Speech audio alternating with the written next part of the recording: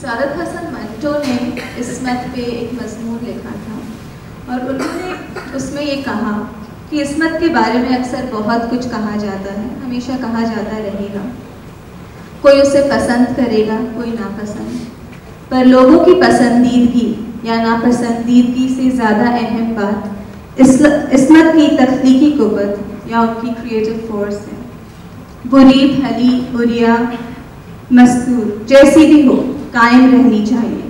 अदब का कोई जोग्राफिया नहीं होता, उसे नक्शों और खाकों की कैद से जहाँ तक मुमकिन हो बचाया जाना चाहिए। और फिर मेरे ख्याल से आज हम सब यही कोशिश करेंगे कि हम इस्मत को किसी नक्शे या खाकी में कैद ना करें, बल्कि उन्हें आज़ाद कर दें और इस्मत के बारे में कुछ ताज़ा सी बातें करें यहाँ पे। और ये शायद इसलिए भी ज़रूरी है क्योंकि अगर हम किसी की सेंटेनरी मना रहे हैं to put it a little less ग्लैमरसली, अगर इतने सालों बाद भी हम अगर किसी की चर्चा कर रहे हैं तो there should be a good enough reason to do so. John वर्जर had said that the specific meaning of art changes. If it wouldn't, then definitely no art would outlive its own period, and it changes according to who is looking at it and when. And he said that proper criticism of any piece of art should be just one question, what purpose does this piece of art serve here and now?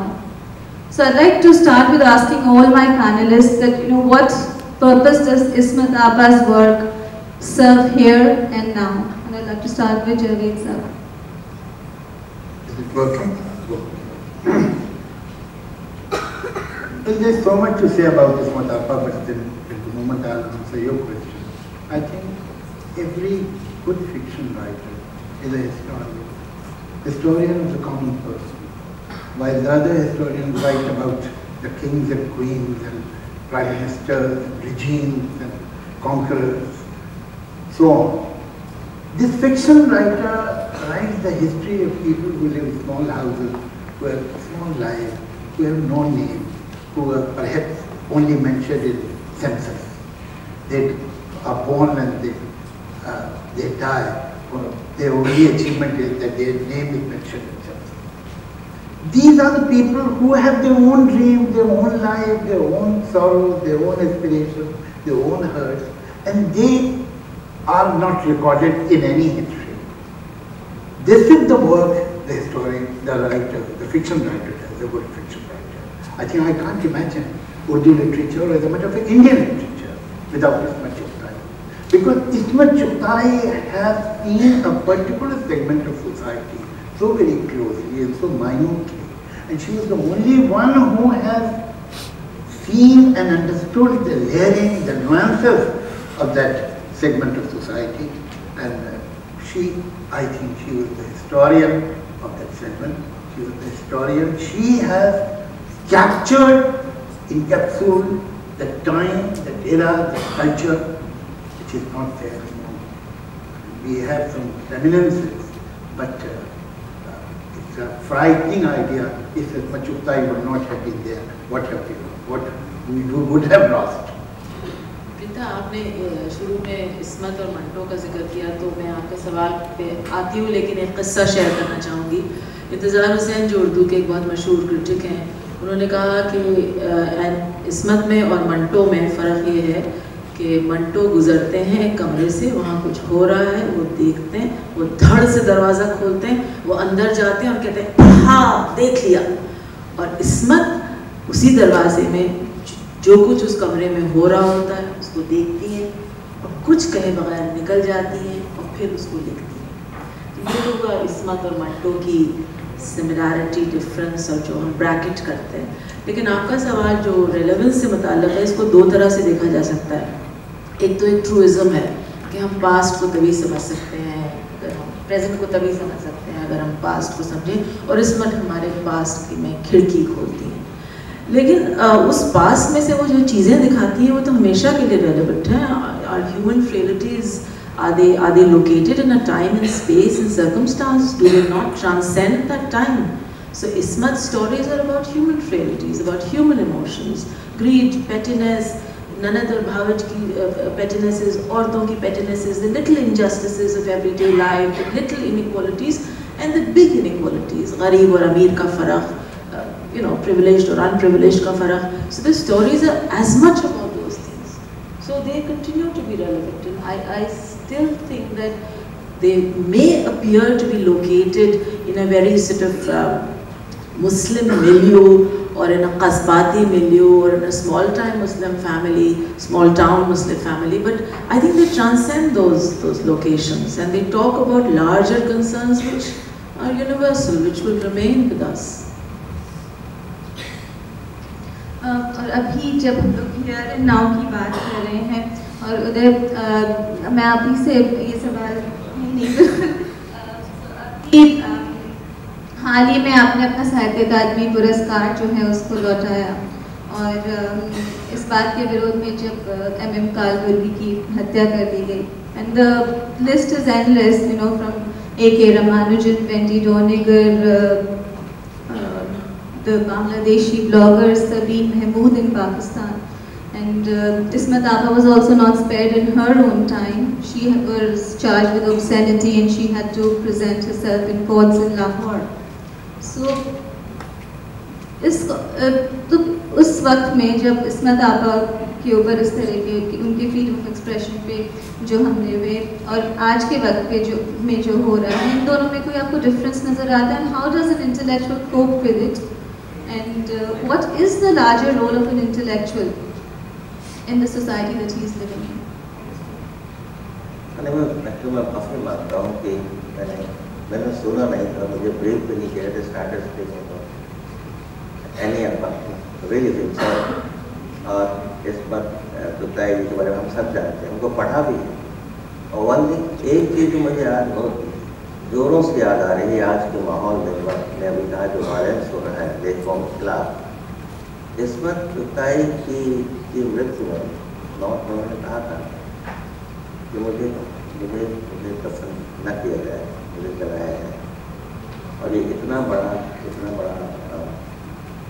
Reaction था, protest था। तो उस समय मुझे लगता है जब rights हो रहे थे, दंगे हो रहे थे, पार्टीशन हो रहा, तब शायद इतनी ज़्यादा हाइपर सेंसिटाइज्ड वायलेंट रिएक्शन दूसरी कम्युनिटी की थी या दूसरे लोगों के लिए नहीं था, जितना मुझे आज दिखाई दे रहा। और मैंने रिज़ाइन किया इसीलिए कि मुझे लगा कि पिछले कुछ समय से ज़रा भी ऑपरेशन बातें करिए, थोड़ी सी करिए, तो जो रिएक्शंस होते हैं वो डरा देते हैं, बहुत डरा देते हैं।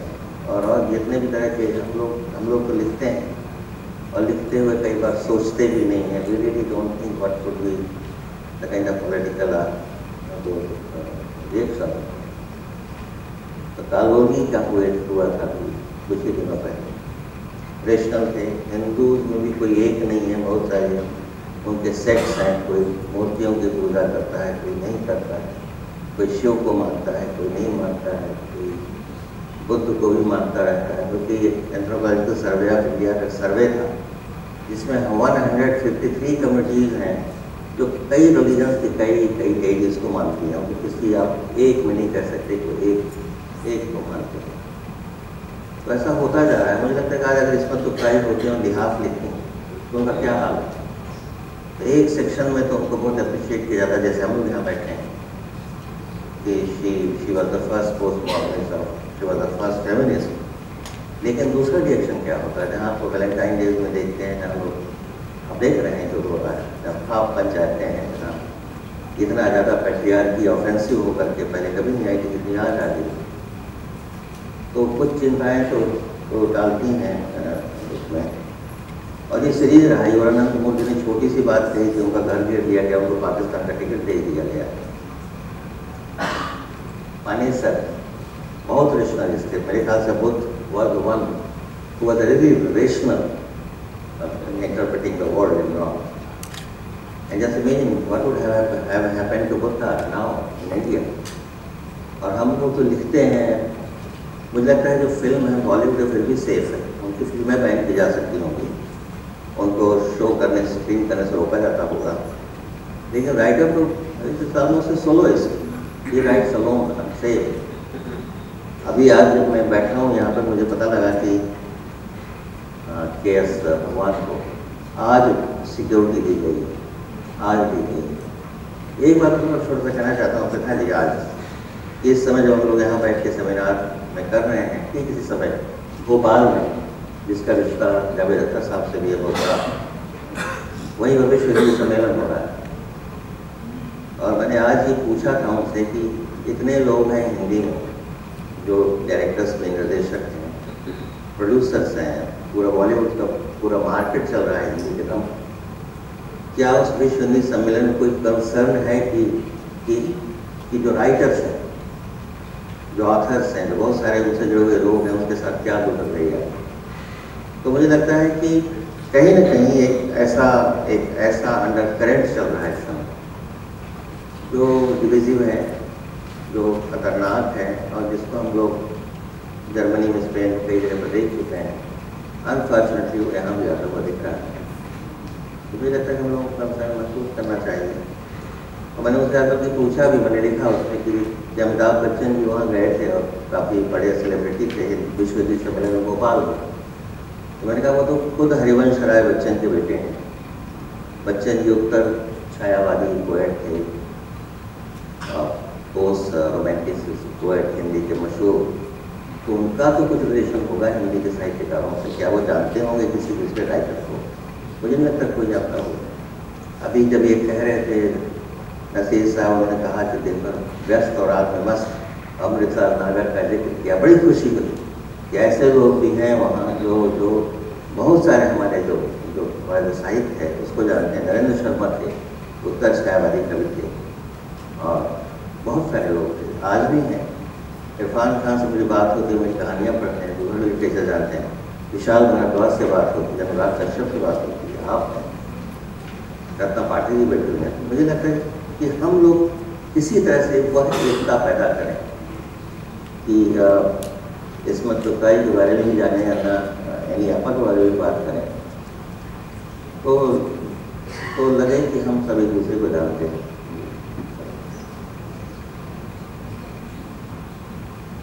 Role of the intellectual in society. सवाल छोड़िए, अब मैं अपनी मर्जी से बोलूँ।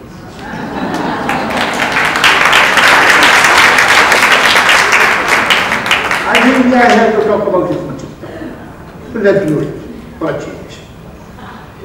देखिए, इसमत चुगताई से मैं जिंदगी में कब पहली बार मिला था मुझे याद है, इसलिए कि मेरी माँ उनकी क्लास फेलो थी और हम लोग फैमिली फ्रेंड्स थे। मेरे बाप प्रोग्रेसिव राइटर थे, वो भी प्रोग्रेसिव राइटर मूवमेंट में थी। हम लोग बॉम्बे में जब आते थे तो उन्हीं के घर में ठहरते थे। मैंने अपनी ज़िंदगी में पहली बार रेफ्रिजरेटर उनके घर में देखा था। उसकी खुशबू मुझे आज तक याद है, जब खुलती थी ठंडी हवा आती थी बाहर। और लखनऊ वखनऊ में होते नहीं थे रेफ्रिजरेटर, जो बड़ी चीज़ थी, उसमें अंडे रखे होते थे। इसमत आपा आई जब भोपाल, मैं शायद 4-5 साल का होऊंगा, मेरा भाई 3.5 साल का होगा, तो वहाँ पर प्रोग्रेसिव राइटर्स की कॉन्फ्रेंस थी, उसके लिए आई थी। उसके बारे में मुझे यूँ मालूम है कि उन्होंने एक रिपोर्टाज लिखा था उस पूरी कॉन्फ्रेंस का, जिसमें पहली बार मुझे इज्जत हासिल हुई कि उन्होंने मेरा भी जिक्र किया था उसमें। वो जिक्र यूँ था कि मैं और मेरा भाई अपनी माँ के साथ रहते थे। बाप हमारे बम्बई में थे उस वक्त, तो कहने कि सफ़िया जो मेरी माँ का नाम था, तो उसमें लिखा हुआ है, वो महफूज हो गया है लिटरेचर में, कि सफ़िया कॉलेज चली गई हैं और अपने दोनों चिराग मेरी कब्र पे जला गई हैं। इसमत आपा को मैंने अपने कॉलेज के ज़माने में पढ़ा, फिर बाद में पढ़ा, फिर बाद में, और ऐसा हुआ कि जितनी बार मैं उन्हें पढ़ता रहा, ऐसा लग रहा था कि परतें उतर रही हैं और समझ में ज़्यादा। राइटर्स भी अजीब अजीब तरह के होते हैं।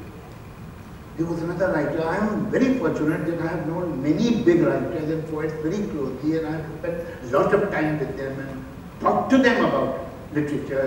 वो चाहे पुरतुलैन हैज़र हूँ, या इसमत चुगताई हूँ, या कृष्णचंद्र हूँ, या बेदी साहब, they were family to me. चाहे साहिर हों, चाहे मजरूह हों, सरदार जाफरी हों, कैफी साहब हों, इनके साथ मैंने घंटों गुजारे हैं, दिन भर रात भर बैठ के बातें की। एक राइटर ऐसे होते हैं जो अपनी उनकी पर्सनालिटी और उनकी राइटिंग वाटर टाइप कंपार्टमेंट में होती है, like Vijay Tendulkar, like Krishnachandra. Vijay Tendulkar was such a gentle, soft-spoken person. जब आप उनके प्ले पढ़े गिधाड़े शांतता और चालू आए तो आप डर जाएंगे कि किस आदमी के लिखे होंगे, इसका आदमी के तो नहीं हो सकते। He was so gentle, while his writing was so violent, so hard-hitting.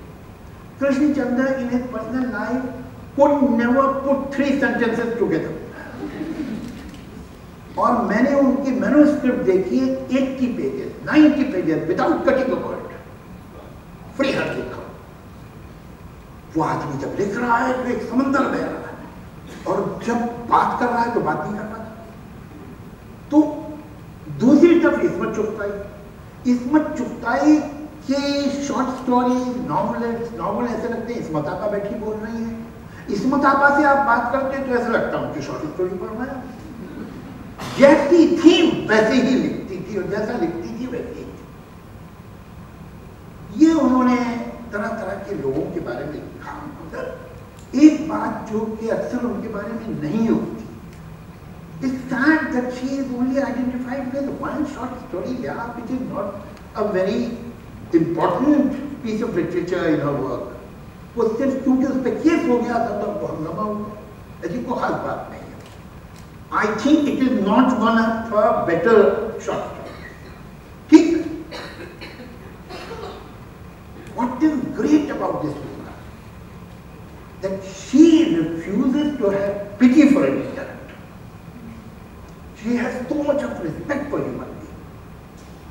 वो बुरे से बुरे वक्त में आपसे sympathize नहीं करना चाहती, because she thinks that will be condescending and petty. And उसका डिफेंस जो है वो सिनिसिज्म है, उसका डिफेंस एक टंग इन चीक ह्यूमर है, लेकिन उसके पीछे आपको एक बहुत ही सेंसिटिव दिल, दुखी दिल दिखाई देता है, जो इंसान की इज्जत करना जानता है। अच्छे इंसान की अपनी इज्जत कर ली तो कौन सा बड़ा तीर मारा, करना ही पड़ेगा। जो हर तरह के ग्रेव एरिया, जो ग्रेव में जी रहे हैं, जिनमें टूटे फूटे कैरेक्टर, उसका इस्मत चुगताई का कोई कैरेक्टर परफेक्ट नहीं है, कोई कैरेक्टर ऐसा नहीं जो फ्लॉलेस है। वो झूठे भी हैं, बेईमान भी हैं, धोखा भी दे देते हैं, डरपोक भी हैं, बदल भी जाते हैं, बेवफा भी हैं, टू टाइमर्स भी हैं।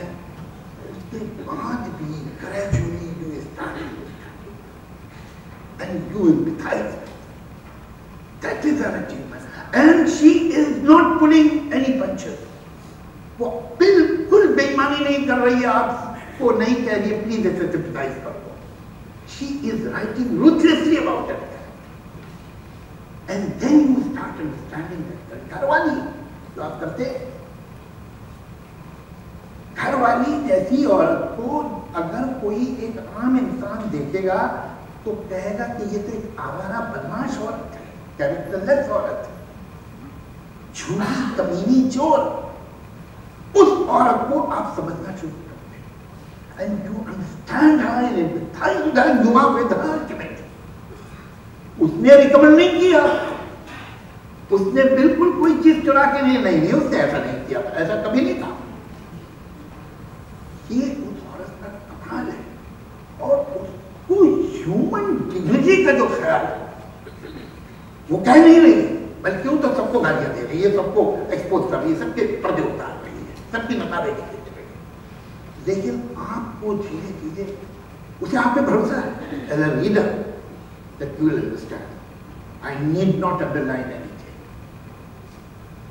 ये जो सेंसिटिविटी मुझे याद है, आज my स्टेपमदर was, I mean she was a responsible स्टेपमदर the way mother should be. तो मुझे उन्होंने घर से निकाल दिया, तो मुझे मिली इस्मत आपा, तो कहने लगी तो भाई क्या हो रहा है तुम्हारा? तो मैंने कहा मैं तो अभी अपने बाप के घर में हूँ नहीं, मैं तो अभी स्टूडियो में सोता हूँ। कहली वाह बेटा ये खूब डंक मारा तुमने अपने बाप। She did not sympathize with me. बता अरे बेटा तुम्हारे साथ तो बहुत बुरा, ये मैं नहीं समझता कि उन्होंने किसी से जिंदगी में कहा होगा। कृष्णचंद्र ने एक जगह लिखा है कि एक दिन किसी राइटर की डेथ हो गई, तो मैंने इसमत से कहा कि भाई वो उसकी बेवा है, वो 3 बच्चे हैं, अब क्या उनका होगा? कहने बिगड़ गई वो, क्या मतलब क्या है? उसके लिए तो बहुत अच्छा हो गया, वो बेवा हो गई, सब लोग उससे सिंपैथाइज करेंगे, उसका बहुत अच्छा हो जाएगा, और वो कम वक्त जिंदा था तो कमाते ही क्या था। और उन्होंने थोड़ी देर में कहने ये प्रूव कर दिया, और मेरा दिल चाहा कि अगर मुझे अपनी बीवी बच्चों से कोई भी मोहब्बत है तो मुझे फौरन मर जाना। तो ये जो गुण था उस औरत, चावड़े, बड़ा होगा, तो कितने कैरेक्टर हैं जो कि ऑस्टेंसिबली हम उन्हें स्कम ऑफ द सोसाइटी कहते हैं, और उन लोगों को लेती है वो 2 हाथ का नन्ही जनानी, वो चोर एक नौकरानी, एक 2 हाथ वो मेहतर जो कि चला गया था फौज में और 2.5 साल बाद आया है तो उसका 6 महीने का बच्चा है। तो कैसे उन कैरेक्टर्स को लेके किस तरह से आपको उनसे सिंपैथाइज कराते हैं, आप समझते हैं जिंदगी को, इंसान को, आम इंसान को, उसके दुख दर्द को, और बुरी से बुरे हालात में ह्यूमन डिग्निटी। इसमत को जॉर्ज एलियट का रुतबा दिया। उन्होंने कहा कि अदब भी कोई टेनिस टूर्नामेंट है जिसमें मर्द और औरत के अलग मैचेस हों। तो क्या आप इस बात से सहमत हो, या क्या ये मुमकिन, पर क्या ये मुमकिन है कि जब हम इसमत को पढ़ें तो ये भूल जाएं कि वो औरत है? मुश्किल है कि ये जो चीज़ें लिखी गई हैं एक औरत ने लिखी हैं, क्योंकि वो बहुत क्लियरली एक औरत ने लिखी हैं, और बल्कि एक इंस्टिंक्टिवली पॉलिटिकल सेंस है इसमत को कि उन्होंने ज़बान को एक टूल की तरह इस्तेमाल किया है। अब जो लिटरेरी क्रिटिक्स उसको नाम दे चुके हैं बेगमाती ज़बान, ये उन्होंने इंस्टिंक्टिवली इस्तेमाल किया। जो ज़बान उन्होंने अपने बचपन में सुनी है, मैंने अलीगढ़ के इलाके में जो नानी दादियों को ज़बान इस्तेमाल करते हुए सुना है, उस ज़बान को उन्होंने एक टूल की तरह, एक लिटरेरी डिवाइस की तरह इस्तेमाल किया। तो ये एक बड़ी इंस्टिंक्टिव और एक बड़ी पॉलिटिकल चीज़ है। लेकिन एट द सेम टाइम जो आपने बात कही पत्रस के हवाले से, देखिए ये मानना कि अगर एक औरत लिख रही है या एक औरतों के बारे में लिख रही है तो it's only meant for women readers, that I don't buy, because when we talk of Dalit writing, is the readership only Dalit? When we talk of Black American writing, is the readership only Black American? So why this assumption that a woman writing about women or women's lives is of interest or should be of interest only to women? That I do not buy at all. But having said that, clearly, are you agreeing or disagreeing? Oh, okay. No, I was thinking, would you say that Gandhi's literature was only for Russia, or Tolstoy's literature was only for Russia, and the good and only Chinese should read? What does it mean? I mean, good literature is for everybody. So these labels, I think we are sort of overthinking and applying and calling her a woman writer. Of course she's a woman, of course she's a writer, and she's writing as a woman. Those stories could not have been written by a man. But gender को एक context के रूप में हम किस तरह, what kind of a backdrop does it form? It would vary. For myself, I don't think of myself as a woman writer, maybe because my subject and my content is not that which is Ismat की जो ज़मीन थी, Ismat जहाँ से Gaza ले रही थी, वो एक ऐसी ज़मीन थी जहाँ औरतों के कंसर्न ज़्यादा थे। तो ये तो आपके सब्जेक्ट पे वेरी करेगा। Let's not be that politically right, इसको एक absurdity तक ले ले जाएंगे कि there are people who belong to different areas, different regions, and they understand that region, that area, that place much better than others, so they write about it. The fact is that there are 2 planets in this planet. One planet is for women, another planet is for men. They live in different worlds. The fact is this. I mean, women don't have experience of the night on the street the way men have. Men don't know about courtyard, inner courtyard of the houses the way women do. It is a fact. Even today it is a fact.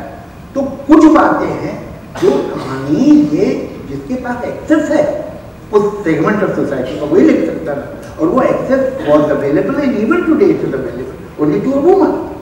हाँ, आप कहें आपका दरिया जो एलिया पर लिखा था वो शायद कोई मर्द भी लिख सकता था। ऐसी भी बहुत सी कहानियां हैं, या हिंदुस्तान छोड़ दो, बहुत अच्छी कहानी है इसमें की, वो शायद कोई मर्द भी लिख सकता था, लेकिन बहुत सारी ऐसी कहानियां हैं जो वहां तक, उस जगह तक कोई मर्द को एक्सेस ही नहीं है, वहां वो औरत ही वो सब कुछ देख सकती है, सुन सकती है या समझ सकती है।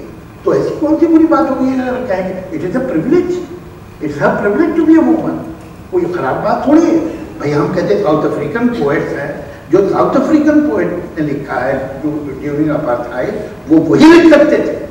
जो लैटिन अमेरिकन पोइट्री है या जो मिडिल ईस्टर्न पोइट्री, जो पैलेस्टीन की पोइट्री है, तो हम कहेंगे पैलेस्टीनियन पोइट की पोइट्री, ये उसका एक्सपीरियंस है। उसी तरह एक औरत का भी सर्टेन एक्सपीरियंस होता है जो मर्द का नहीं है। तो उसमें ये कहना कि it is written by a woman writer is not wrong at all. बल्कि फैज ने इसको एक सेक्स अपील कहा है, he's used this word in an essay to describe Ismat's writing. इसे एक ऐसे वक्त में जहाँ एक्सेस नहीं था, जो आपने लफ्ज़ इस्तेमाल किया, एक्सेस नहीं था एक औरतों की दुनिया में, इस्मत एक पर्दा उठाती हैं। इनफैक्ट उनकी एक कहानी भी है पर्दे के पीछे। So quite literally she lifts a well and she allows access into a world which was not accessible to main given the kind of clustered lives. जब मैंने आपकी, बहुत एक पर्सनल बात है, जब मैंने आपकी कहानियाँ पढ़ी और जब इसमें की, तो एक बिल्कुल डिफरेंट एक्सपीरियंस रहा। जब आपकी कहानियाँ पढ़ी हूँ तो हमेशा ऐसा लगता है कि रुक रुक के पढ़ो, बहुत सोचने पे मजबूर करती है और काफ़ी एनालिसिस लगता है हर स्टेप पे। और जब इसमत की कहानियाँ पे तो बिल्कुल एक जैसे किस्से की तरह एक बार में पढ़ी जाती हैं, तो ऐसा लगता है कि आपकी कहानियाँ एक इंटेलेक्चुअल प्रोसेस से गुजरी और इसमत की कहानियाँ जैसे एक इमोशनल या एक्सपीरियंशियल प्रोसेस से गुजरी है। तो आपको क्या ऐसा लगता है? नहीं, मैं समझ नहीं पाया कि मुझे लगता है कि जब कोई लिखता है या लिखती है तो बहुत सारी चीज़ें होती हैं, उसमें जेंडर भी होता है, उसकी अपनी ज़िंदगी भी होती है, तफसीलें होती हैं, एलाबोरेशंस होते हैं, वो होता ही होता है। और अब जैसे अभी आपने कहा कि कोई ब्लैक राइटर है, तो वो जो लिखेगा तो कहीं ना कहीं वो तफसीलें आएंगी उसकी अपनी ज़िंदगी। अभी मुझे याद आ रहा है कि पैलेस्टीनियन में राइटर थे इलियास कौरी, अभी हाल का ही है, द गेट ऑफ सन। और उसको पढ़ना शुरू करिए तो मैं तो नहीं लिख सकता कि उतना वायलेंस जो मिडिल एशिया में है वो शायद हमारे यहाँ नहीं है, कुछ दिनों में होने लगेगा। तो जो गुजरता है वो तो लिखता है, और शायद वो इंटेंसिटी, वो इंटेलिजेंस वहीं से आती है। यानी आपने जो लिखा अपने समय में लिखा, या इसमें चुगताई ने जो लिखा अपने समय में लिखा, तो उसकी अपनी ज़िंदगी बहुत सारी चीज़ें उसमें आई। आज मुझे लगता है कि आज भी वीमेन राइटर्स हैं और बहुत हैं, और आज उसके अपने चैलेंजेस हैं और उसको वो लिख रही है। अभी क्या है कि शायद होता ये है कि जैसा सुदान संजय ने कहा था कि कुछ भी आप लिखें उसके जो इंटरप्रिटेशंस होते हैं वो समझे जाते हैं दूसरों के द्वारा, और कहीं ना कहीं इन्फ्लुएंस भी होता है माइंड। बहुत सी महिलाएं ऐसी भी लिखती हैं जो कोई मेल भी लिख सकता था, पुरुष भी लिख सकता था। बहुत से पुरुष ऐसा लिख डालते हैं जो शायद उनकी जगह कोई औरत ही लिख सकती थी। मुझे याद आ रहा है कि कविता है लिंडा, मेरे बड़े फेवरेट पोएट थे, तारीफ रोज उनकी है। अब वो लड़का है बैठा हुआ है और उसकी फ्रेंड आने वाली है लिंडा, वो 17 साल की है, जीन्स पहनी हुई है। जब आती है वो उसी समय पंखा चल रहा है, चिड़िया उससे टकरा के गिर जाती है। तो चिड़िया के टकरा के गिर जाने से ये जो लड़का है वो ज़्यादा शॉक है। अब वो लड़की आती है, उठाती है उसको और उसको इतनी मजबूती से पकड़ती है कि उसकी चोंच से खून निकलने लगता है, और फिर उसको अपनी जीन्स में उसको बचाने के लिए रखती है। वो ज़्यादा मैस्कुलिन लगती है। और ये जो लड़का है वो जो डायरेक्टर भी, जो पोएट भी है, वो ज़्यादा फेमिनिन लगता है। तो मुझे कई बार लगता है कि जो लिखा जाता है वो एक स्तर पर ट्रांसेंड भी करता है। यानी कोई दूसरी कम्युनिटी का राइटर उस कम्युनिटी का राइटर नहीं ले जाता, किसी दूसरे रेस का राइटर ऑथर उस रेस का ऑथर नहीं ले जाता, और शायद कोई अचीव करना पड़ता है। इसलिए कई बार कहते हैं कि ऑथर जो है प्रॉफिट होता है, तो कई सारी चीज़ों को वो ट्रांसेंड करता है। मैं लिखता हूँ शायद, तो मैं सोचता भी नहीं हूँ कि इसका जेंडर इंटरप्रिटेशन क्या होगा, जैसा कम्युनिटी इंटरप्रिटेशन क्या होगा, या पॉलिटिकल इसके क्या होंगे। तो कहते हैं ना पर्सनल इज पॉलिटिकल, तो उसकी पॉलिटिक्स हो जाती है, वो बाद में वो खतरे पैदा करके नहीं करती। लेकिन लिखते समय शायद ही कोई सोचता, इस्मत चुगताई भी जब सोचती रही, जब लिखती रही होंगी, तो कभी नहीं सोचा होगा उन्होंने कि उनके साथ क्या गुजरेगी। या मंटो ने जब लिखा होगा तो उसने कभी नहीं सोचा होगा कि उसको दरबदर होना पड़ेगा। तो हो जाता है, वो हो जाता है, अपने आप हो जाता है। हम जैसे गालिब कहते हैं ना, आते हैं मज़ामीन वो गैब से गालिब, तो गैब से याद रखते हैं। एंड आई थिंक और writer should be very involved and focused to what he is going to write. And at one moment, he should forget about what is around, and then possibly he will become truer and more truthful than vocally and deliberately reacting to what is happening around. एक बात बताओ ना, मैंने आपसे जैसे जिक्र किया था कि वो किसी से सिंपैथाइज द्वारा करने पे बिलीव नहीं करते। एक जो सिंपैथी का एक बहुत बड़ा रहा है वो है प्रॉस्टिट्यूट। प्रॉस्टिट्यूट से सिंपैथाइज करना लिटरेचर में और कहानियों में और फिल्मों में बड़ा कॉमन है। She just refuse to sympathise. कहने लगी ये नाचती जो है ये तो मुझे मजदूर लगती है, मेहनत से नाच रही है, मुझे पैसे मिलने चाहिए, कितना काम करती है, नाचना कोई आसान काम नहीं है। और बहुत ही मुझे तो कोई नाचती हुई दवाई बिल्कुल एक मेहनती मजदूर दिखाई देती है। और बाकी जो है प्रॉस्टिट्यूट कहने क्यों बैठती हैं, खिड़की पे बैठ जाती है, अपने बाल बाल नोच दिया करे और अपना मेकअप सब बिगाड़ ले, कोई नहीं आएगा। तो इस तरह से उसको बिल्कुल सिंपैथाइज करने से रिफ्यूज कर देती। तो उनको पता नहीं मगर ठीक हो क्यूरियोसिटी प्रॉस्टिट्यूट के बारे में। तो वो वहाँ चर्च गेट पे रहती थी, तो ये कुलाबा और ये वो शॉपिंग के लिए आती और कहती थी कि मुझे कुछ पता चल जाता है 1 मिनट में कि लड़की जो है शॉपिंग कर रही है ये कॉल कर रहा है, ये प्रॉस्टिट्यूट, तो मैं खट से उससे दोस्ती कर लेती और उसे घर ले आती थी। अच्छा ये तो मुझे उनकी बेटी सीमा ने बताया, ये जो चीप से उधर होटल होते थे उनमें चीप कैबरेज वैबरेज करती थी और ये अरब क्लाइंट बाजार, तो उन्हें घर ले आती थी और उनसे अच्छा तुम कैबरे करती हो मुझे देखो। उनके घर में वो लड़कियाँ अच्छा उन्होंने आपा या बाजी बाजी बोलने लगती और उनको मालूम हुआ कि 3 कैबरे गर्ल वो जो चीप कुलाबा के होटल थे उनके घर में बेडरूम में डांस करके उन्हें देखा और ये अपना बैठी हुई बेड पे देख रही थे। फिर उनके खूब ग्रूसम डिटेल्स भी मिलती थी, बाकी कैसा धंधा चल रहा है, क्या तुम्हें पैसे कितने मिल जाते हैं, अच्छा ये अरब कैसे होते हैं इस्लाम, तो सब उनकी अच्छी खासी डिटेल उनको सारी मालूम करती थी और बहुत दिलचस्पी से सुनती। तो कमाल की औरत थी वो, बस अच्छा रमी खेलने का बहुत शौक और एक अजीब जुब्बा पहने हुए अपना बेड में बैठी हुई रमी खेलती रहती।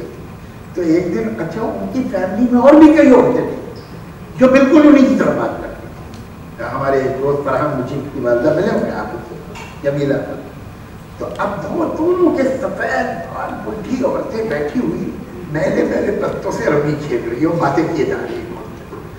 तो अच्छा ये हर बात नॉनचालांट तरीके से कहती, तो कह रही इस्मत आपा मैं इलाहाबाद गई थी और मिसेस से मिली, वो बुढ़िया बैठी हुई सोने के जेवर हीरे पहने हुए और काजू खा रही है पूरे बात, चांदी के कटोरे में काजू रखे खा रही थी।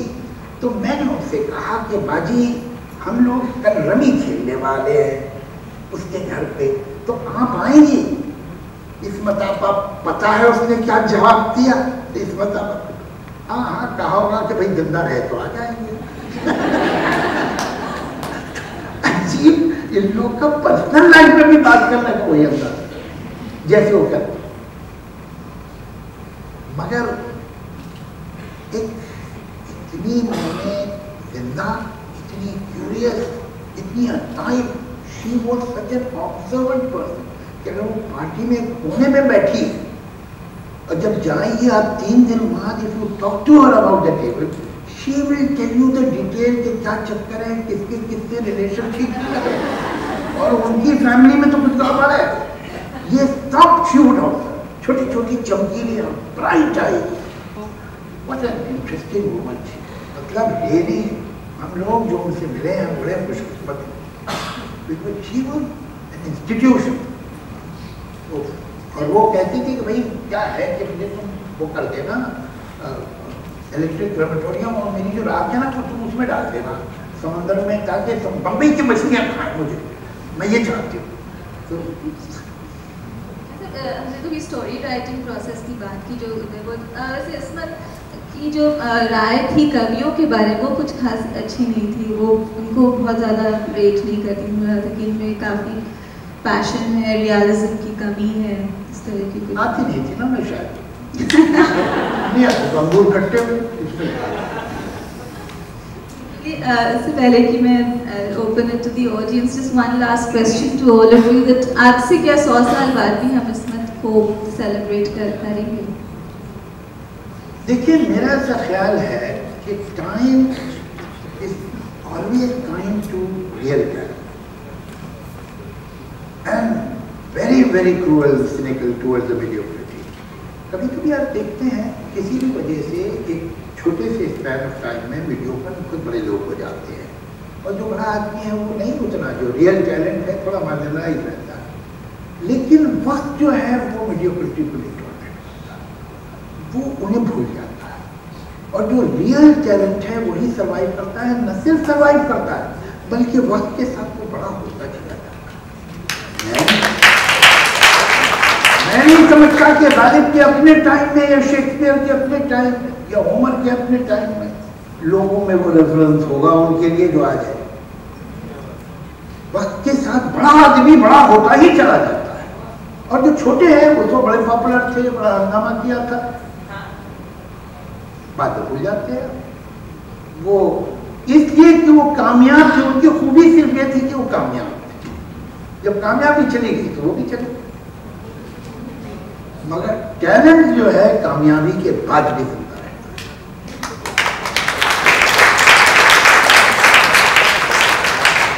रहता है। शेर है, मुझे भी याद आया, अचानक याद आया, जो कामयाब हैं दुनिया में उनकी क्या कहिए, जो कामयाब हैं दुनिया में उनकी क्या कहिए, है इससे बढ़ के भले आदमी की क्या कहिए।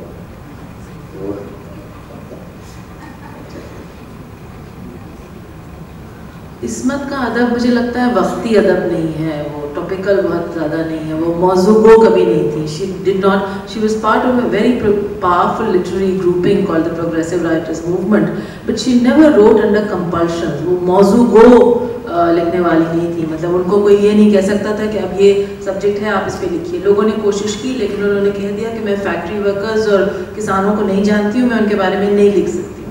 So she wrote about what she knew. And I think that was her real strength, and because she was so comfortable and she was so confident of her strength that she wrote the way she did.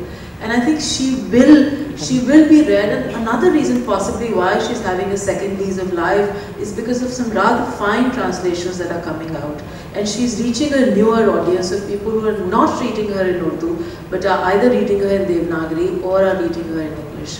And this new crop of translations are actually doing her a good service, because her subject is such that it is coming across, and these new translations are, as it were, serving like a bridge. So to answer your question, I suspect she will be read 100 years from now. I hope so. Yeah. So we are sitting here talking about her. As a matter of fact, it's rather ironical that languages were meant for communication, and quite often language becomes a barrier in communication.